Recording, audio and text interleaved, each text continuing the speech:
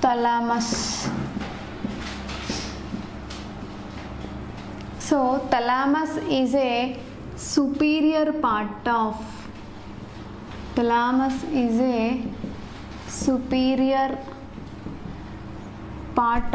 brain.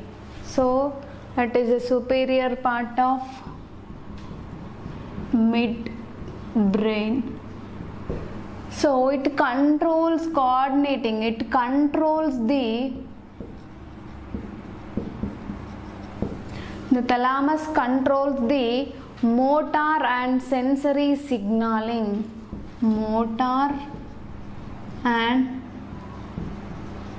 sensory signaling.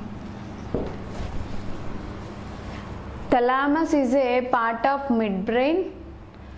So it is a superior part of midbrain. So it contains the motor and sensory signaling. Hypothalamus.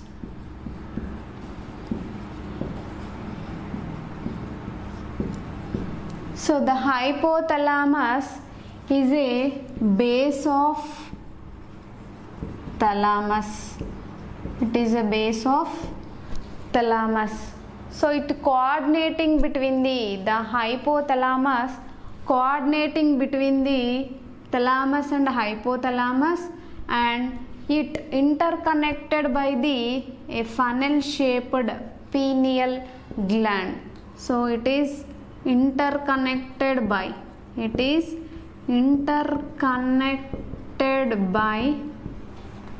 a groove like structure that is called infundibulum.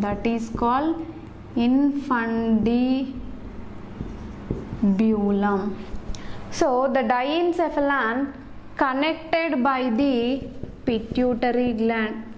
So it is connected by the pituitary gland.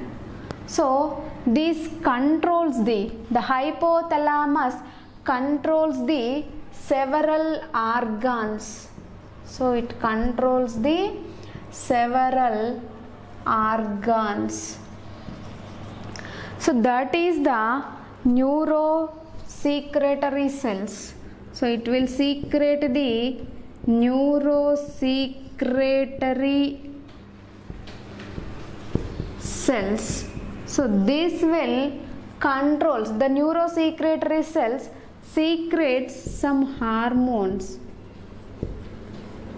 So these hormones are useful for the coordinating between these parts and coordinating between the CNS. That is, it will controls the osmoregulation. It controls the osmoregulation, thermoregulation,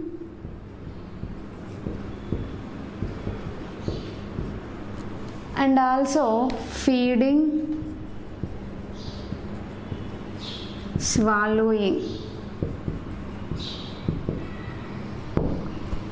Come again to thalamus. Thalamus is a superior part of midbrain. It controls the motor and sensory signaling. And hypothalamus, it is a base of thalamus and it interconnected by the infundibulum. So it is extended. It forms the pituitary, or it will be interconnected by the pituitary gland.